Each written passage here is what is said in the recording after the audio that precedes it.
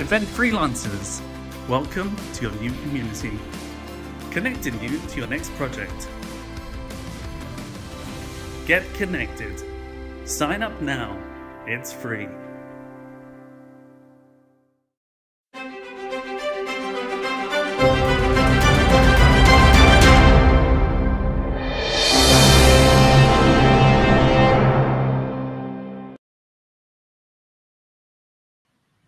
So, hello and welcome to session 5. How do companies manage their freelancers? In this session, we're going to offer you the chance to hear from some of the biggest and best agencies around the world, agencies who are always looking for freelance talent, freelancers who can work with their internal teams, work with their clients, and of course, be equipped and experienced enough to deal with the project challenges that are about to come.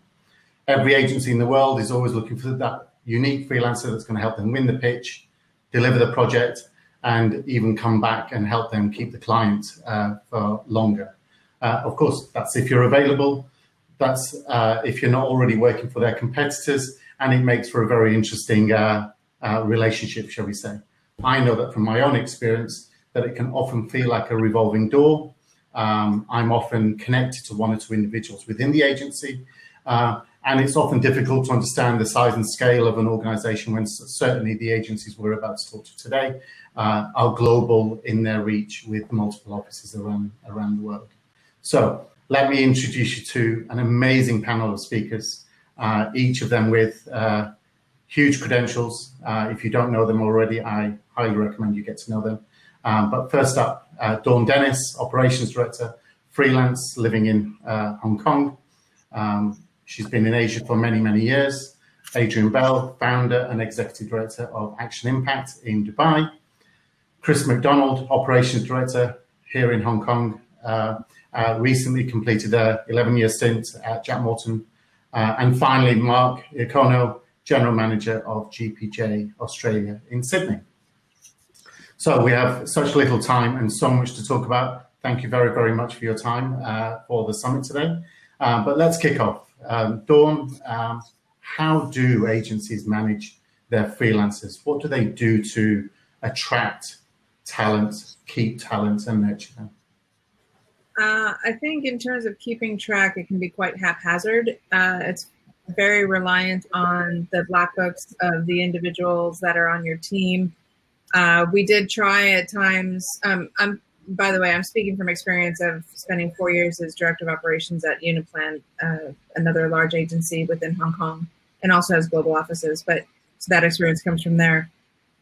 We had an Excel spreadsheet for a while. We even tried to make comments. We tried to have things, but that gets buried on the server in some unknown location. And sometimes when you have the revolving doors, that can also get lost in the muck. So very often I have an urgent need for this particular skill. Who knows a guy that knows this? And it's just, you go around the office and somebody makes a call and it comes in. And a lot of time you as an agency are going through event after event after event, and you don't have the time you'd like to keep track of what was the feedback of that person. How did they do? Was that well suited to them? So from my experience, there hasn't been one good way to kind of keep all that straight, and it was just very reliant on the people that you had in-house at the time. Maybe that reflects on my own experience on the other side of the door then. But yeah. Adrian, how is it in the Middle East? Well, I won't be as eloquent as Dawn, because the answer is badly is how most of us manage our relationships with freelancers. Our source of great talent, of discovering other talent, that the best and most proven channel is through other great talent. The old adage of birds of a feather, so to speak.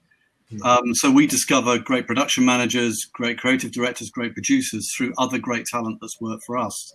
So the most powerful recommendation network is people you're already working with. But to add to Dawn's point, it is a mishmash of black books, dodgy Excel spreadsheets, Outlook calendars, and God knows what. So I think for and on behalf of the entire industry, the answer is badly. Well, I'm about to pass that question to Chris, because I think we all know around the table that Jack Morton have been and continue to be a standard out there. have systems in place. But Chris, tell me a little bit about your experience. Well, it's a bit of a combination of all from both Dawn and Adrian as well. It is a bit of a referrals basis based on who you know and who you've got in house, but also I think leveraging off the the talent pool that was available globally as well, and within your own network. Utilizing also kind of the freelancers on a more contract basis as well. I think that's the key thing that Jax definitely does. They bring in a lot of people with a long-term vision. I know that's kind of on the brought in and trained up, as it were, on a longer-term basis, particularly from a contract perspective, and that does certainly help. But it is just a mix. It is still a mix of finding the right people through your networks and who's available within the teams. And Mark, Australia, what is the market like down under? Thanks, AJ. Look, we've had a few different ways of getting to our contractors, but actually, I will just touch on something Chris has said, and that is that actually one of the terms in Australia that actually became it still lives within our language is what they call a permalancer, and it's a great word, and it talks to so many different things within our industry, especially, and some of the things that, having been at Jax for 6 years and now at George P. Johnson for at least 3 now, it's something that is really, really important to us. One of the ways that we really attract a lot of the best talent is not by paying them over the odds necessarily. Yes, they get paid well, but we don't have to throw buckets and buckets of money at them. But actually, one of the things that I think we're actually really good at is giving them some really good culture, but also not looking for that sort of 1 week or 2 week contract, but actually helping them to get a long-term supply of work. So really, when we're talking to a freelancer or a contractor, we're looking for a person to go, you know what, I can hold on to this person for 3, 6, 12, 18 months and actually move them around the business and really utilize them and really make them part of a team. And if that's something they want, then not all of them want that. Some of them want to sort of, kind of give and go. But, certainly that's one of the things that we look at. The business here in Australia and New Zealand, we've expanded out into New Zealand, has literally doubled in the last 3 years. So we've gone now to a $110 million business, 140 staff at least. We've run out of black books, let's be really honest. So, when I first met AJ, would be a good year ago, when he told me about Connektd, it was a great, for me, it was a great melding. It was a melding of, I guess, what was being created in Australia, which were some Facebook sites that talked to the people who were in the industry, but you couldn't really get any really deep knowledge of them, and you certainly couldn't see whether they were available or not, or what their skill sets were. And I think AJ and Steve and the team at Connektd have done a really, really good job to meld all those in a tool that, to be honest, even I can use. So thanks, AJ. Thank you. Thanks for the plug, Mark. But maybe a question back to Chris and Mark. In that talent pool, when you do find people on the referrals that even Adrian was suggesting, how much of that is collaboration across offices? Because I know that freelancers are difficult creatures at times, and maybe they don't want the 3 month, 6 month. They are also looking for that next unique challenge. But how much do you share as operations directors, as heads of departments?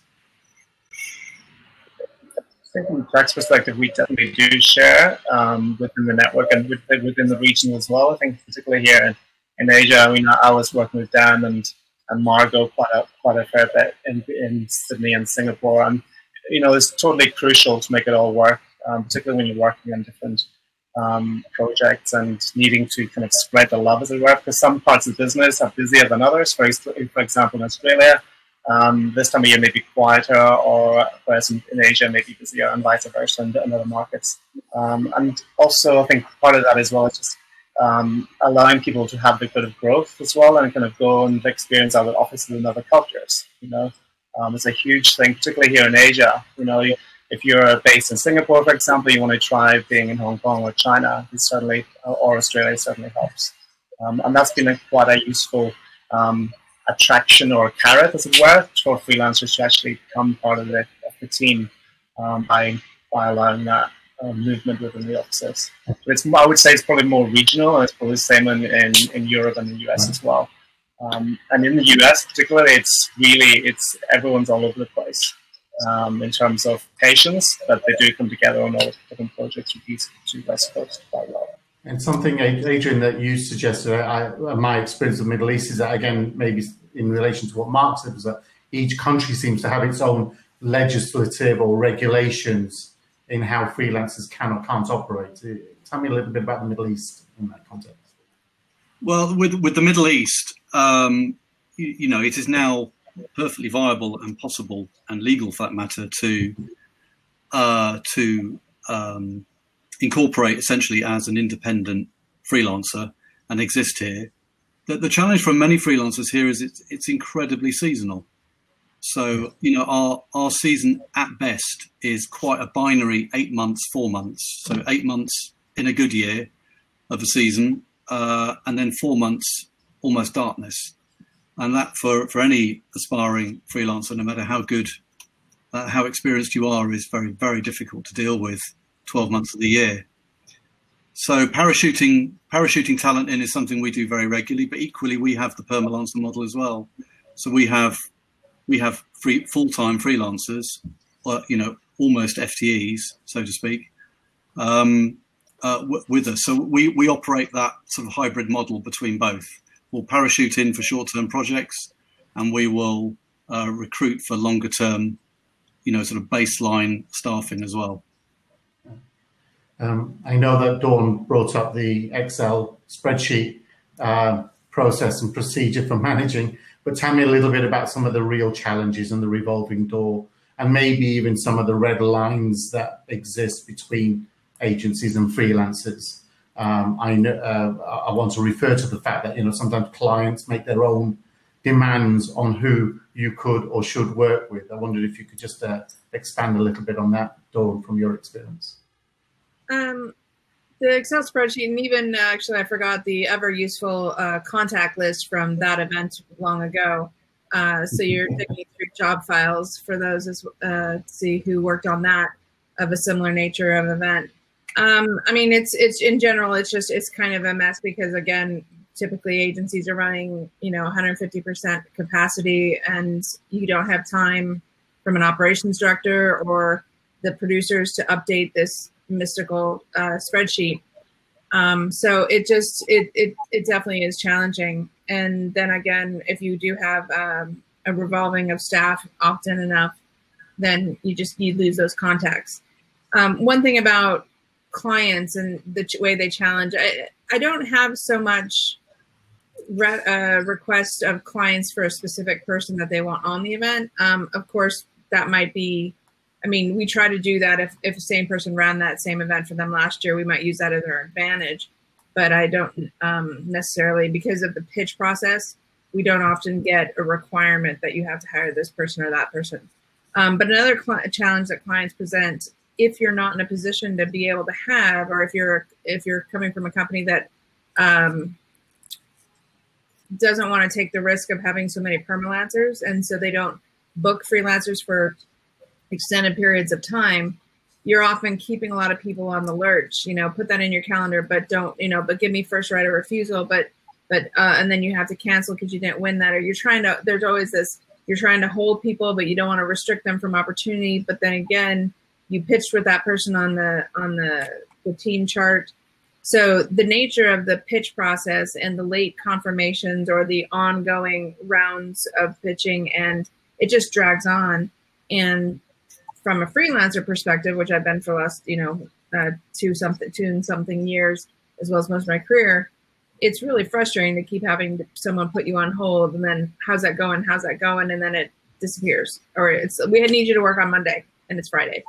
So that's a challenge that I would have from an operations director with sympathy towards my freelancers, or just trying to keep up my credibility with freelancers when I'm asking them to put the calendars on hold, or as a freelancer in the other direction. So I think that's one of the major challenges. I think one of the things you're also alluding to there is that is unfortunately an output of the way the whole ecosystem works. It is lastminute.com by nature, And this is also where maybe the relationship between a freelancer and an agency is also akin to the relationship between an agency and their client, where actually things are just never signed off, the purchase order's not arrived, and actually somebody else is sitting available on the side of a room that you may as well use as well at the time. So. And it's also state of the industry reflective, because anyway, I'll speak for Hong Kong, and I'll speak for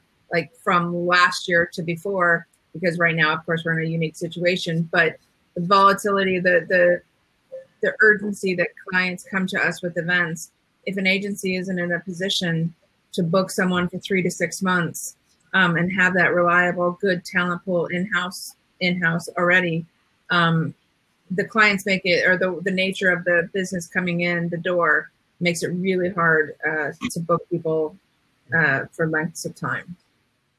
So let me move the conversation on a little bit. We've got 12, 15 minutes left, but what are the strategic changes that you are all having to make that you know agencies are going to have to make? And this is all very much post-COVID. We know that you can't get on planes anymore. We know about these lockdowns that are wave 1, wave 2, wave 3, whatever they will be in the future. What strategic changes are you making within your organization? Maybe I can talk to Adrian first on that. So. Well, the most obvious change of all is, widening our net of talent, broadening our access and relationships with independent talent, because we, like most other agencies, have had to, scale back our full-time in-house employees and thus broaden our access to independent talent. So that's all about relationship development. But curiously, it feels like one-way traffic at the moment. It's more us reaching out than others reaching in, so to speak. So that's one of the biggest changes for us, I think, in the immediate future. Yeah. And how are you doing that in a global world? I mean, are you literally, you refer to the fact that there's referrals through people you already know, but if you needed a little community in Brazil, in Manchester, in Munich, are you literally now investing time in creating those little bubbles and communities of people? Yeah, so it's the usual channels of familiarity. So trusted producers that work with us and creatives, we're looking for constant referrals. The power of our own networks and connections via LinkedIn. LinkedIn is a platform our team use very, very regularly. But my goodness, the reach is often in the same place. And yeah, being a British-owned company, we're exploring the same markets we always have explored. But I'd love to unlock talent in Germany or in France or in Spain, but those are borders at the moment that are difficult to break with the tools that we have. And is there an element of language in there as well? We are all English speaking. Is there an element of having to now find talent in other languages, because post-COVID maybe your clients are going to want you to do events in those countries, but you really ain't going to be able to send your A team or the team that you had in mind originally for it? Yeah, language is always an issue, but being a predominantly English-speaking organisation, even though I think our agency at the last count is 19 different languages, which is perfectly normal for an agency in the Middle East. But we're all speaking English, so as long as the baseline of English is good, yes. I actually don't care whether they're Spanish, French, German, or Japanese. It doesn't matter. As long as they can communicate in English, then there's no issue with. I suppose that reflects on your clients and the business. Yeah, very much so. Yeah. The language of business is English as well. But Chris, what's your experience of that? Particularly, I know for Asia, it's such a diaspora of countries and locations and people, and often you can sit in a room and there's already 19 languages in front of you. But what's your experience there? I think the key challenge will be kind of finding the right people, the right place, and also the right language base as well, particularly here in Asia. Particularly it's trilingual obligations here in Asia. I think, particularly in Hong Kong, Chinese, Cantonese, and English. So those kind of prerequisites come in as well, rather than just one language of English. I think these other key languages, particularly here in Hong Kong and China, it's it really narrows down the playing field even more. And I think that's going to be tough here, I guess. How do, and I'll just speak for Asia specifically, but how do you raise the skill set of everybody as well when they are all coming from different cultural backgrounds? Many not from a theatre. I think we would all recognise theatre as a certain standard and as an entry point. But how are agencies going to lift that game? Because it's easy to get a name of somebody somewhere, but you really don't know until the day it matters whether they're actually skilled at the job. How are agencies going to manage that? Well, I think the way Jack does it is kind of a solid induction, or at least kind of taking them in on kind of giving them a proper induction as to this is how we're doing it, this is the process, this is the documentation that is required, this is what we use, and the language we use. I think that's quite a strong trait at Jack's, and I think you almost have to become that person and live that brand, within to work within the agency. So do you have open days, or is it just an online induction process? It's pretty much when they come in, you kind of take them through, this is what we've got, this is who you are, this is what you're doing, and both expectations, and this is what tools you've got to play with. Yeah. I think moving forward, I think it will be kind of looking at online inductions and training processes and everything else, definitely. And Mark, what about Australia? I mean, you've already touched on the fact that you refer to your permalancers and contractors as opposed to direct freelancers, but clearly you're investing time and money in freelancers as well, it seems. Yeah, thanks, AJ. That's right. I just want to touch on something actually Adrian said, particularly if you're a freelancer listening to this. It's amazing. I think the whilst everything is a little crazy at the moment, but if we talk post-COVID for a little bit, I can tell you that agencies as well as our clients are not going to be hiring full-time staff. They're going to be looking for freelancers, contractors.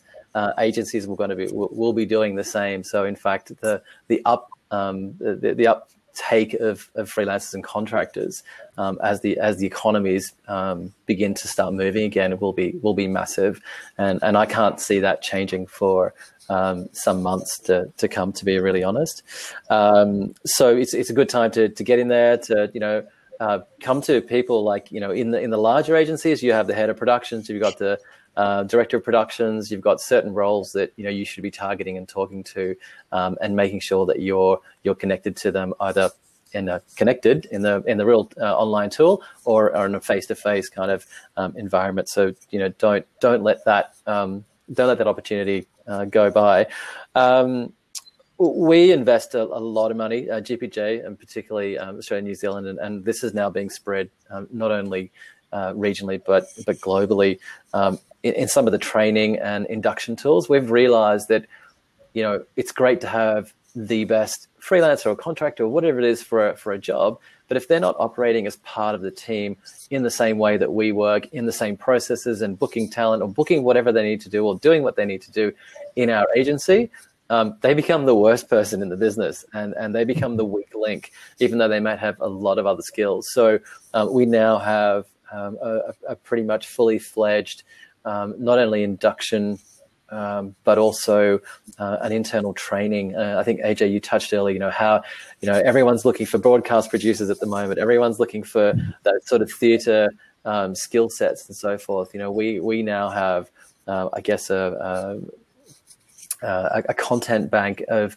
not necessarily that exact skill or that training module, but a lot of the modules and trainings that we do want our staff to have. So, not only are we building within for the full-time staff, but actually bringing in the right people to do the job post-COVID as well. And, dare I say, there are some people sitting at home with not much to do. Here in Australia, we've got the JobKeeper, which is the Australian government's way of kind of keeping the economy ticking along, and they're using that time to look at those training videos or manuals, and getting across and upskilling themselves as well. So it's a good opportunity to do that.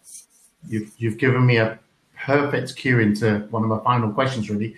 But actually, before, what should freelancers do before they even contact you?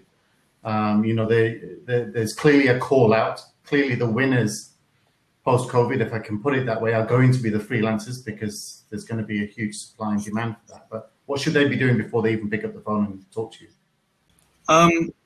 Well, I think that it's the old tricks, really, which is find a connection, personalize your approach. Please don't make it look obvious that your approach, if it's in writing, is just cut and paste from the other 50 emails you've just sent.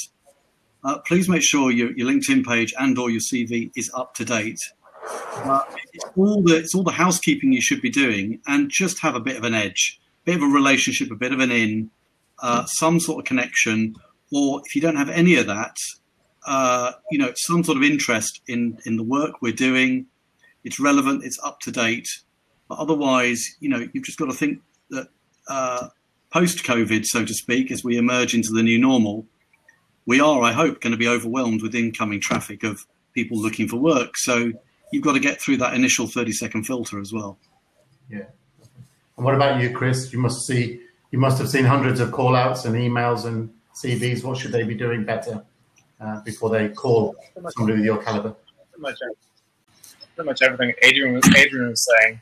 I think also just doing a bit more homework as to what the agency has done just recently or more recently, and if there's any connection there with the work they've done and that you've got an interest in that, I think tap into that as well. Mark, any top tips from you?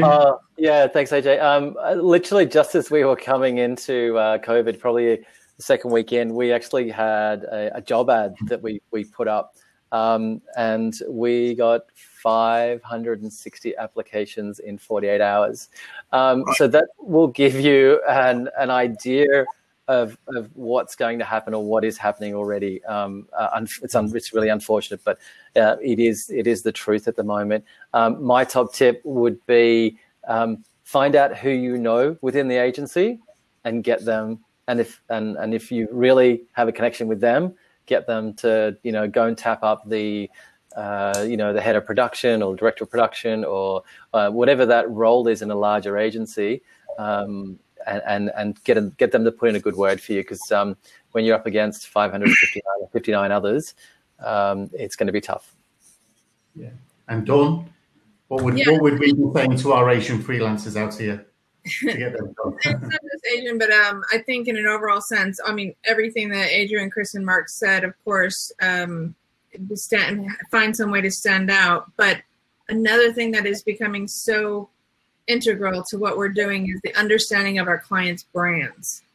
And so besides like what Adrian says of you want to talk to me, know who I am, know my company, know what we're doing, so that email might start, hey, Chris at Jack Morton, I noticed that you guys did the launch for this product with that. I love sports and I love the Adidas brand.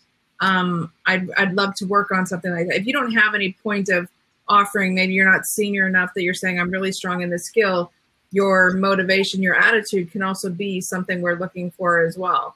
And that you went that extra mile to understand us as an agency brand, but as well as the brands that we serve also will make points. There's just so often when anyone in our team is in a meeting with the client and someone suggests a color that is completely off brand, and it's just, it's so frustrating because those clients expect every level of our team to understand them, and they should. That's not an unreasonable request. So having a freelancer that we need to take to the meeting, knowing that they know our brands and our clients is maybe almost as well as we do, is appreciated, and I think will also give you an advantage to getting some attention to the top of the resume pile. From all four of you, thank you very, very much. But certainly what I take away from it is do your homework, get your profile up to date and ready, and be keen, be willing, get involved, and find the right people. But listen, we have run out of time. We, as always, have so much more to talk about. But thank you very, very much. Dawn Dennis, Marc Iacono, Chris MacDonald, and Adrian Bell. Thank you very, very much. And I look forward to meeting you in the coffee break for more networking later. But thank you.